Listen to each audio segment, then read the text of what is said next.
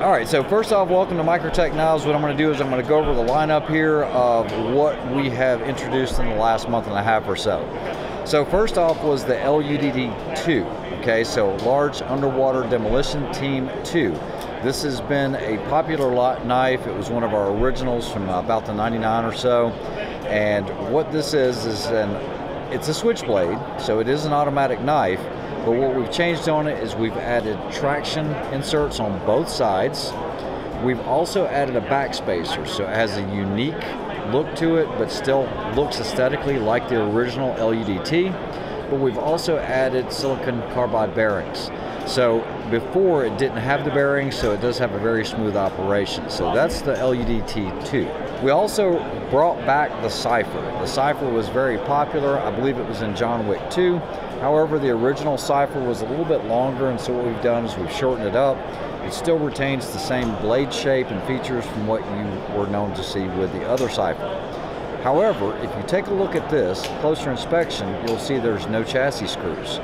We're able to design this without any type of chassis screws other than the screw that is on the pocket clip itself. So it does have a reversible pocket clip, it is a machined pocket clip, and it does have the silicon carbide ball.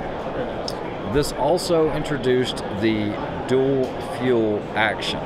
So with the dual fuel action, now you have a longer throw with the button, but less resistance. So almost anyone can actuate this. You can do this with an index finger, and so that is the new Cypher. As far as the Combat Troodon, it has gone under a complete design change. Still aesthetically has the same outline, but we've changed the texturing on the actual handle itself. You can see some accent marks on it.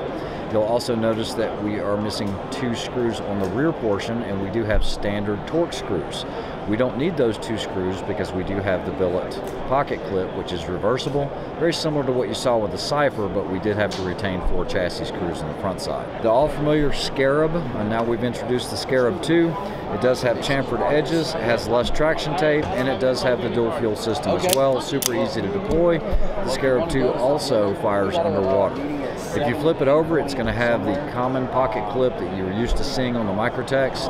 And one other thing I forgot to mention is even though you might not see it, on the back side of the Combat and the Cypher, you still have the tungsten glass brake. And they are functioning glass brakes. Just realize automobile glass has changed quite a bit, and a lot of side impact glass is now being laminated, so that's something to be aware of. Now you guys have already seen the Hera, but new for SHOT Show, we actually introduced the Mini Hera. This is technically going to replace the UTX 70. Very easy to deploy, a couple different design shapes, but it does have the screws on the chassis, but this is the Hera Mini.